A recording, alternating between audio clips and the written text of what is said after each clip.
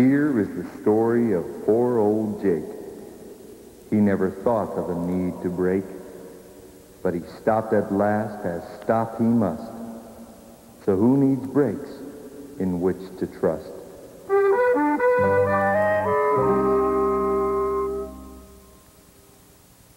The distribution of power from your foot pressure to the brake drum follows an exciting little journey. First, the pedal to cross shaft rod moves to the front, where it causes the service brake cross shaft to turn. At the end of the cross shaft, a double-ended lever pulls both front and rear brake rods. The rear brake rod connects with a clevis pin to the rear brake lever, which is attached to the rear brake camshaft. And the action here forces the cam into the rollers on the brake shoes, causing the shoes to expand with great pressure against the drum.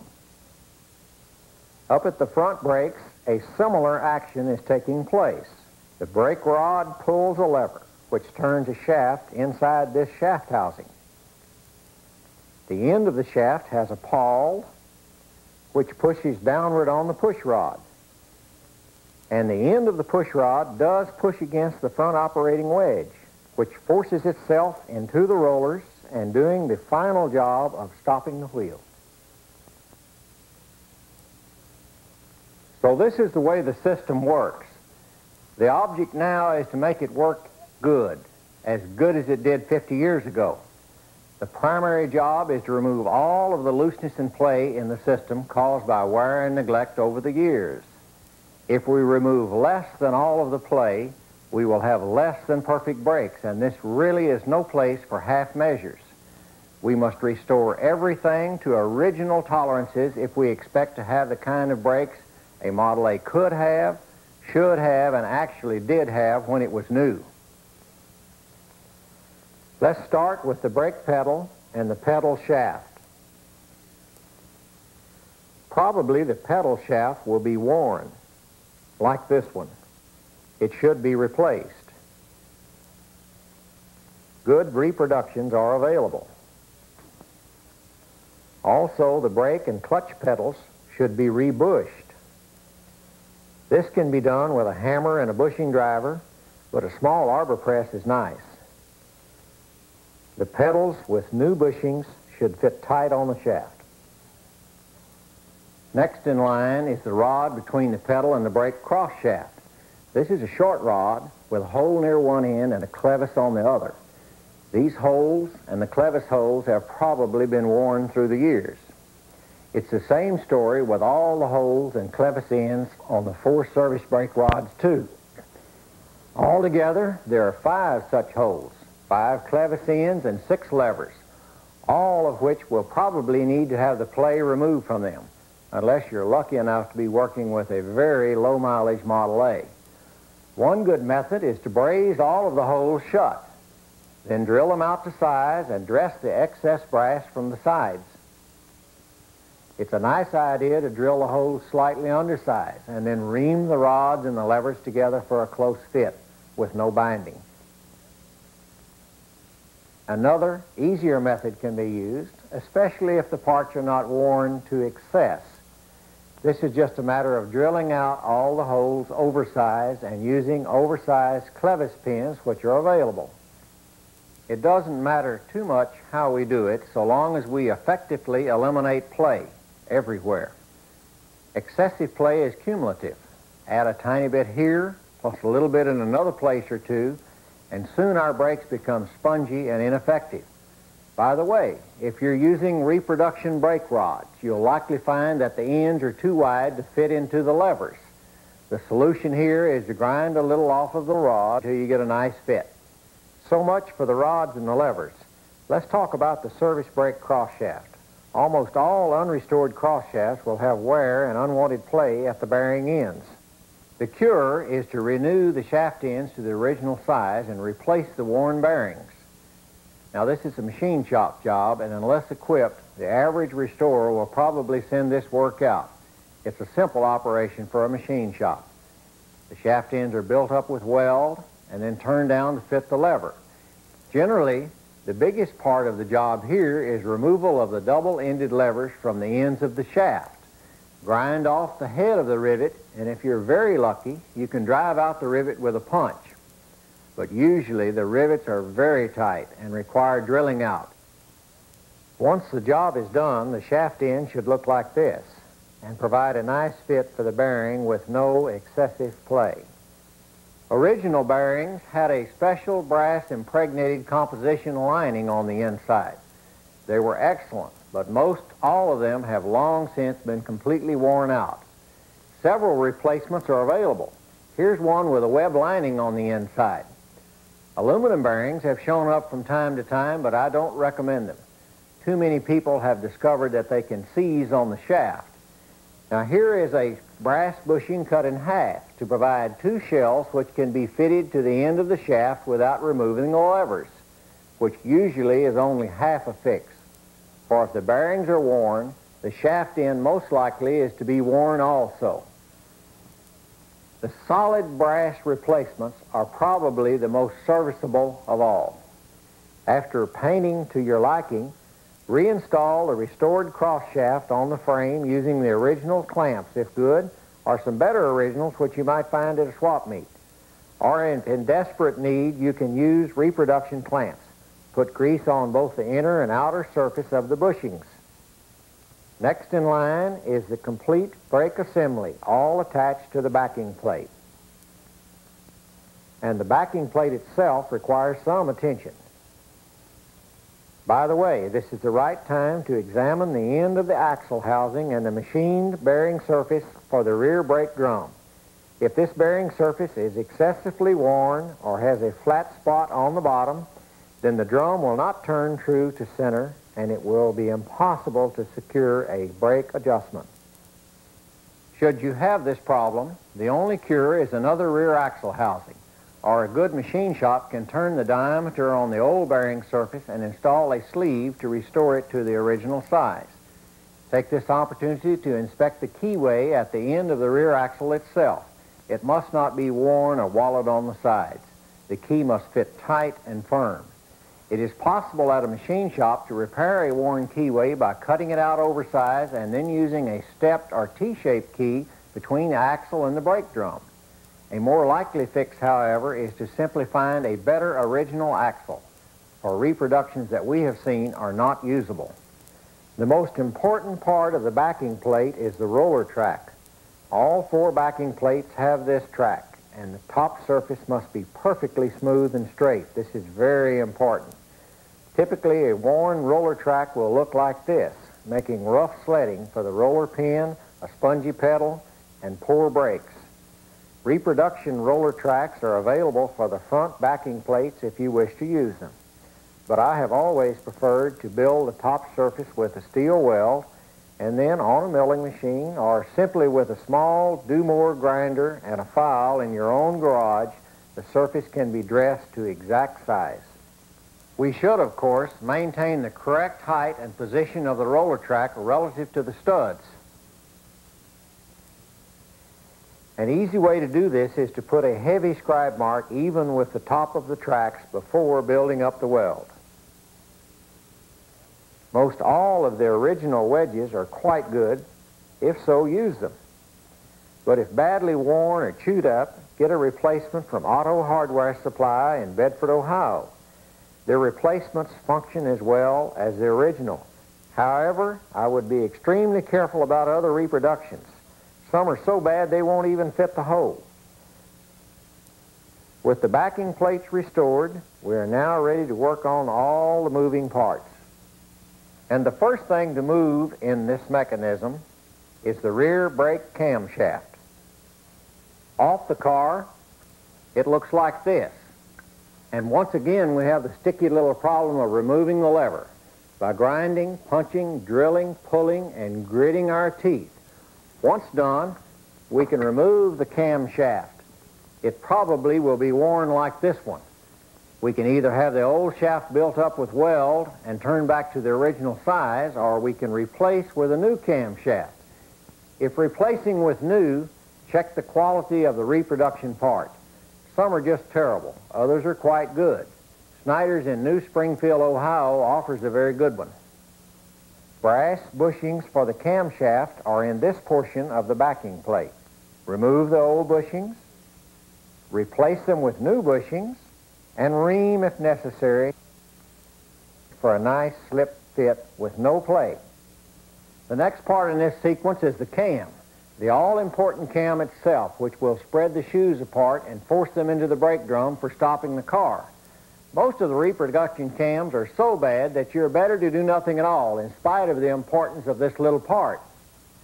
Again, however, Snyder's Antique Parts in New Springfield, Ohio, recently started offering this reproduction part, which is quite good. Otherwise, an excellent choice is very carefully rework your old cams by hand. Most of the originals are restorable. With a little care, we can remove the burrs and the obvious wear spots without changing the contour of the cam. So the cam fits in the end of the camshaft, and when the lever is pulled, the cam forces itself into the rollers on the brake shoes. So this is next, the rollers and the roller pin. Rollers are not too much of a problem. They were hardened parts, and a big percentage of the originals are still good. Besides, reproduction rollers are prevalent, and some of them are quite good. But the roller pin is another story. It rides on the brake track, and therefore it should have a flat machined edge, and it should be perfectly round. Most of the originals are worn, both the head which rides on the roller track and the shank which pins the rollers to the brake shoe. They really should be replaced. And the reproductions, they are absolutely terrible. They are not machined. They are a swedged part which bears little resemblance to the original. Typically, they are out of round as much as 20 or 30 thousandths or more. If you think that one's bad, here's another repo with no dimension that is correct. The head, for instance, is over 50 thousandths undersized. Because it is so important to good action and because suitable reproductions presently are not available, these pins should really be machined at a good machine shop. 8 of these pins are required per car. They will not be cheap, but precision duplicates of the original pins will surely improve your brakes. Of course, if you make up your own roller pins or have them made, they will provide a good fit at the hardened rollers which don't seem to wear. The fit at the brake shoe may be good also, but some of these holes could be worn and may need the same treatment as the end of the brake rods for a good fit. By the way, the roller pin we've been talking about is the one which fits the cam end of the brake shoe. The pin at the other end of the shoe, the adjusting shaft end, is not so critical because the head does not ride on a track. It remains in a push position under spring pressure at all times. Reproduction pins generally are good enough for this end. The adjusting shaft itself. Fortunately, the original item has held up well through the years, and most of them can be refurbished as good as new by simply redressing the ends, being careful to maintain the original angle on the slopes, and keeping the tip surface centered and straight. This can be done with a file or a sander. When finished, round the tip surface slightly so it will ride in the adjusting wedge notches without cutting. Now it's time to install new linings on the brake shoes. Use only the soft woven high friction linings. The quality will vary from place to place. Just make sure it's a soft woven type, preferably the kind with the tiny brass hairs that are showing in the surface. Take the linings you have, clean out the counterbore areas with this little tool which comes with a dandy, inexpensive riveting set that's available at most antique auto supply houses. It's called a General Riveting Set number 824. Bend the lining around the shoe, starting at the center and working toward each end. Use clamps to hold the lining against the shoe between the holes to prevent spaces along the way. Some people claim that soaking the lining in water overnight will soften it and help prevent cracking as it is formed to the curve of the shoe. After relining all 8 brake shoes, chamfer the ends of the linings, which are almost always a high spot. Do this with a sander or a file. I recommend a deep chamfer reaching almost to the first rivet holes. By the way, if you must use old, original brake drums which have been turned oversized, you may find it necessary to use a shim between the lining and the shoe. If this is the case, I strongly recommend an alternate. Either find better original drums or consider the new cast iron replacement drums, which are excellent.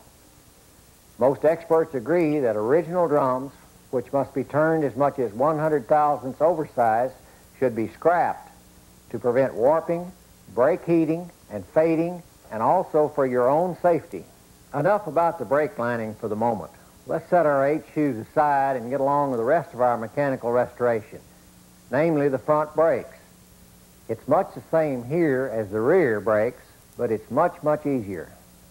The backing plates are done the same, rebuilding the roller tracks and replacing the adjusting wedge if necessary.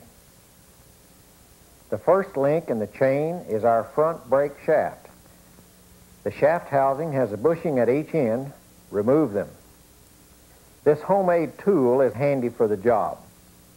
Install new bushings and, if necessary, ream to the shaft size. The shafts are hard and they seem to have held up pretty well over the years. Many can be used the way you find them. If worn, however, either find a better shaft or have it built up with weld and turn back to size. Reproductions that we've seen are so poor they should not even be considered. When the brake lever is pulled, it turns the shaft, and the pawl at the end of the shaft presses downward on this little push rod. It travels through the center of the kingpin, forming the link between the shaft and the front brake operating wedge. It's such a simple little part, it would be hard to make one wrong, wouldn't it? Well, here's an original, and here's a reproduction. It looks nice, has the rounded balls on the end, and it's the right diameter. Only one problem. It's not the correct length. It will not work. The correct length is 7 3/16 of an inch. When restoring the brakes, it's a good time to replace the kingpin and bushings. Some kingpins are so poorly made that the shaft and housing won't even go in without binding. The front operating brake wedge, though different than the rear brake cam, is much the same story. It rides up and down on this special stud, which also secures the assembly to the backing plate. These special studs are almost always reusable. Use the best originals you can find and rework them carefully with mild cutting material to preserve the contour of the cam surface. That's about it for the mechanical restoration of our brake parts. The only thing left to talk about is the brake springs. There are good reproduction springs and there are very bad reproduction springs. To fit properly, the hooked ends of the short service brake springs should be at a 90-degree angle to each other. Here's a repo with the hooked ends equal to each other. Even if made of good material, which it probably is not, this spring will never work properly. We hate to keep mentioning it, but to give credit where credit is due, we find that Snyder Antique Auto Parts in New Springfield, Ohio offers excellent reproduction springs. There is nothing wrong with using original springs, so long as they are not stretched or excessively rusted. Just wire brush them, give them a coat of enamel, and most will be as good as new. We've restored all of the important mechanical parts of our brake system, and with only one important exception, we are ready to put on the brakes. Remember, we relined the brake shoes and we put them aside. These must now be fitted to our brake drums. One method of fitting the shoes to the drum can be done in your garage, but it's a long and tortuous routine, which I really hesitate to recommend. But it goes like this. Have your brake drums turned at a brake shop, making sure they are never turned more than 100 thousandths oversized, preferably much less. Then completely assemble the brakes, all components and springs and shoes and the drum on one spindle at a time. Rub chalk or water-based paint over the linings. Then while one person applies the brakes, you turn the wheel hard and harder to rub off the chalk on the high spots on the lining. Now disassemble the brakes and remove the shoes. Check for the high spots on the lining, and with a file or a grinder, hone down the high spots. Put it all back together again. Turn the wheel some more, and take the shoes off again. Grind some more off the lining to get it better. You must keep on doing this until you feel you have a very high percentage of brake lining in contact with the brake drum. If you're lucky, you may get away with going through the process only 2 or 3 times, or then you could spend a whole day on one set of linings. The alternative is far simpler, less painful, and more exact. Most any city should have one or more good brake shops. This one is PM Auto Supply in Dallas, Texas. They do excellent brake work. Have your drums turned. Pick the best ones you can find. If they're not really good, then I highly recommend the new cast iron drums made by the Plasmeter Corporation in Albany, Oregon. They are excellent. Having turned the drums, a pair of brake shoes are dedicated to each drum and marked. Each pair of shoes are then ground on a special grinding machine which has been set to arc the shoes to match the exact contour of the turned drum, at the same time that it grinds the high spots from the lining. Once done, this pair of brake shoes stays with the drum for which they were ground and are not to be commingled or mixed up with other shoes. Isn't that simple? It really is not very expensive, and it will save a lot of trouble and hard work and will guarantee a perfect fit for the lining to the drum. Let's start the assembly with a rear backing plate.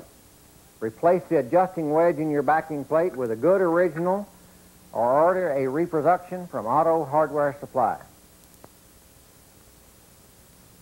Grease it well. Screw it all the way in from the back side and replace the dust cover.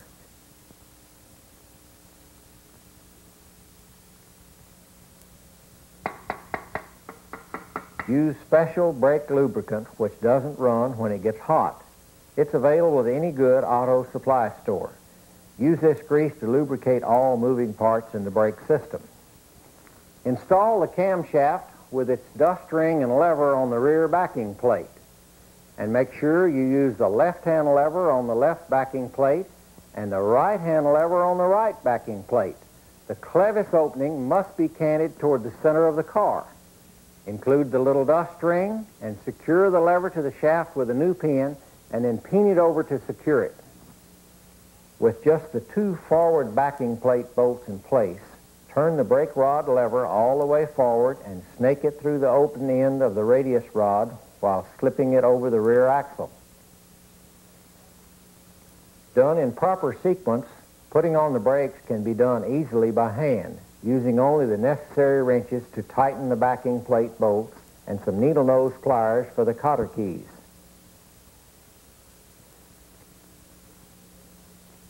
Push the brake adjusting shaft on each shoe into the adjusting wedge housing, making sure the bevel of the link matches the bevel of the wedge. Attach the long brake spring to the adjusting shaft end of both brake shoes. Then add a short spring to the roller end of the lower shoe, attaching the short end of the spring to the stud which anchors it to the backing plate, the long end to the brake shoe. Now install the cam and the camshaft, making sure not to reverse it. It must expand the shoes when activated. The second shoe, with its short spring, is then forced into place, just as with the first shoe.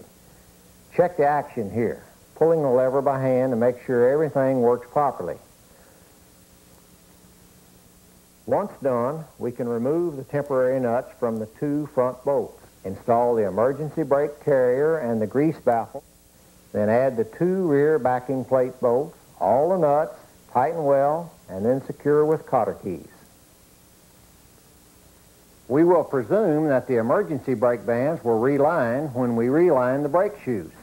Also, we have checked the emergency brake shaft and the bushings in the carrier plate for wear. Replace the bushings if necessary. Amazingly, this shaft and even the bushings normally do not require replacing. The short links go together like this, not like this. Put together, they should form a continuous line.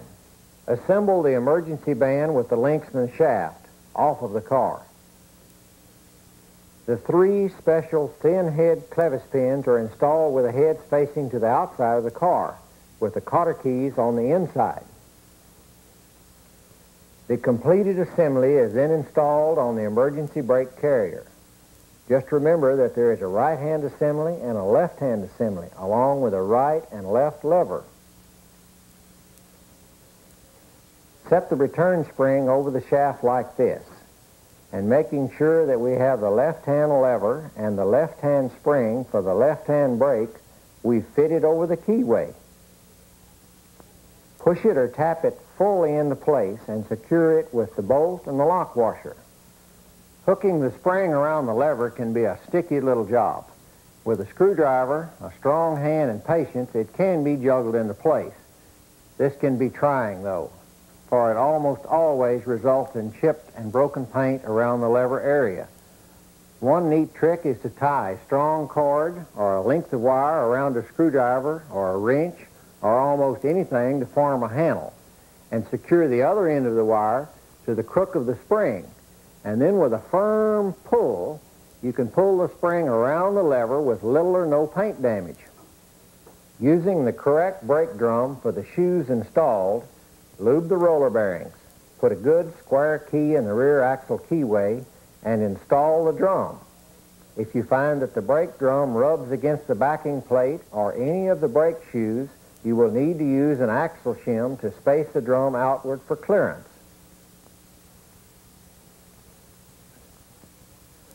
Put a fiber washer over the axle and into the recess on the drum. Run the nut onto the threads and torque it heavily. It is important to make this a very tight fit. Now for the front brakes. They are done much the same way, only they're easier. That's why we've saved them for last. Install the backing plate and grease baffle on the spindle with 4 bolts and castellated nuts.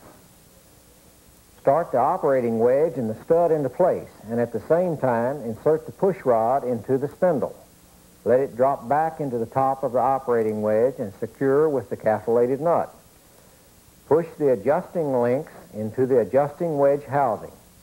Attach the long spring at the adjusting link end, then a short spring on one shoe, and we can force it into place.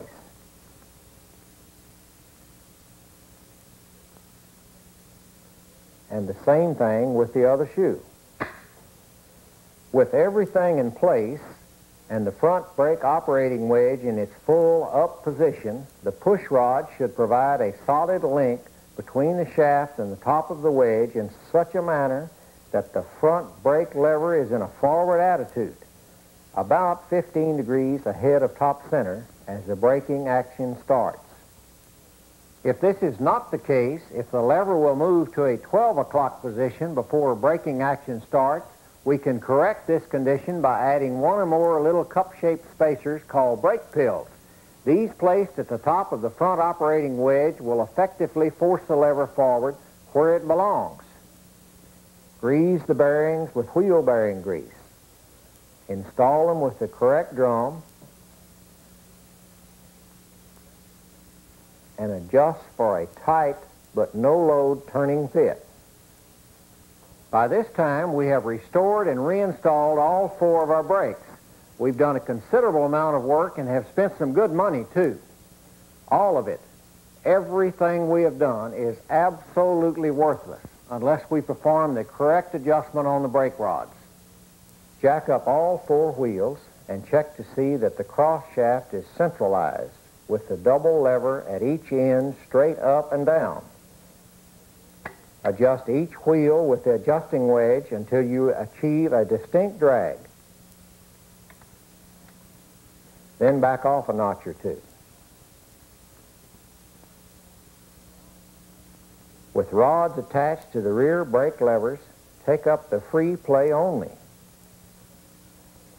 And at the forward end of the rod, adjust the clevis so the pin will just go in. Leave the cotter pins out for the moment. Then, with the front brake rod attached to the cross shaft, Take up the free play only and adjust the clevis until the pin just slips in. With some assistance from a helper and some spacer blocks to put under the brake pedal, we can refine the adjustment of the rods. Another method is to simply mark a piece of masking tape with a ruler and stick it on the side of the brake pedal at the floorboard. We can then measure the amount of pedal movement. This procedure is defined on page 202 of the Ford Service Bulletins.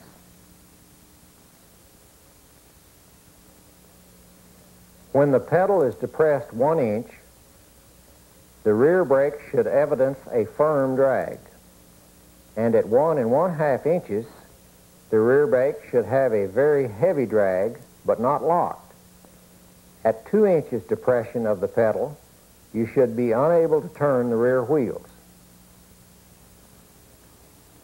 If you have not achieved this, then either tighten or loosen the rods if necessary, a little at a time until you get the proper adjustment. Do the front wheels the same way with different specifications. At 1 inch pedal depression, they should just begin to actuate. At 1 1/2 inches, they should give you a firm drag.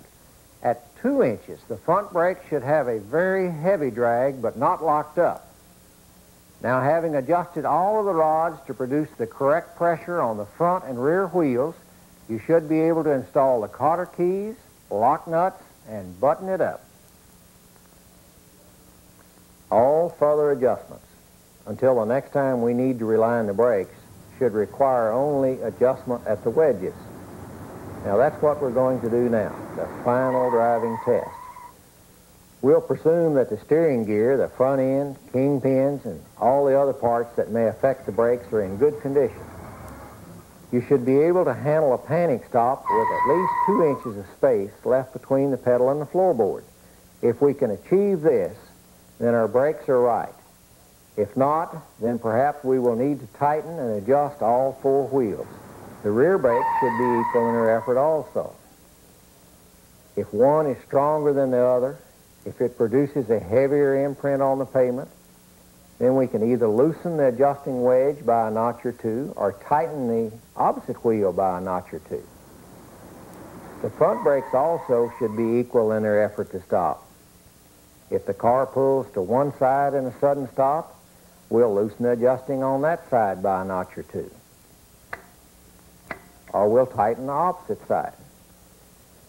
After we have equalized the front and rear brakes in our road test, we should then consider the first 200 or 300 miles a break-in period. All new brakes tend to wear a little at the first and finally settle into their own natural state. At this point, an additional wedge adjustment could be needed. After that, once every 1,000 or 2,000 miles, we should have safe and happy motoring.